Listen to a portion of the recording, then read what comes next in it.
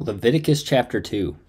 And when any will offer a meat offering unto the Lord, his offering shall be of fine flour, and he shall pour oil upon it, and put frankincense thereon. And he shall bring it to Aaron's sons the priests, and he shall take thereout his handful of the flour thereof, and of the oil thereof, with all the frankincense thereof, and the priest shall burn the memorial of it upon the altar, to be an offering made by fire, of a sweet savour unto the Lord.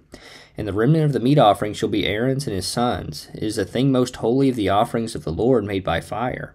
And if thou bring an oblation of a meat offering baken in the oven, it shall be unleavened cakes of fine flour mingled with oil, or unleavened wafers anointed with oil. If thy oblation be a meat offering baken in a pan, it shall be of fine flour unleavened, mingled with oil. Thou shalt part it in pieces, and pour oil thereon. It is a meat offering. And if thy oblation be a meat offering baken in the frying pan, it shall be made of fine flour with oil. And thou shalt bring the meat offering that is made of these things unto the Lord. And when it is presented unto the priest, he shall bring it unto the altar. And the priest shall take from the meat offering a memorial thereof, and shall burn it upon the altar. It is an offering made by fire, of a sweet savour unto the Lord. And that which is left of the meat offering shall be Aaron's and his sons. It is the thing most holy of the offerings of the Lord made by fire. No meat offering which ye shall bring unto the Lord shall be made with leaven, for ye shall burn no leaven nor any honey in any offering of the Lord made by fire.